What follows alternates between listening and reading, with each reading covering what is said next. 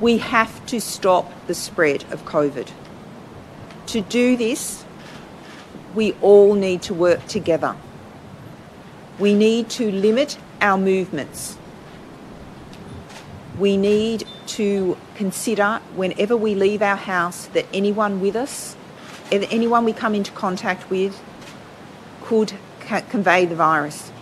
So whilst it is in human nature to engage in conversation with others, to be friendly, unfortunately, this is not the time to do that. So even if you run into your next door neighbour in the shopping centre, in the Coles, whilst you're at Coles or Woolworths or Aldi or any other grocery shop, don't start up a conversation.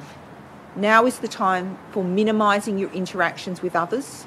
Even if you've got a mask, do not think that affords total protection. We want to be absolutely sure that as we go about our daily lives, we do not come into contact with anyone else that would pose a risk.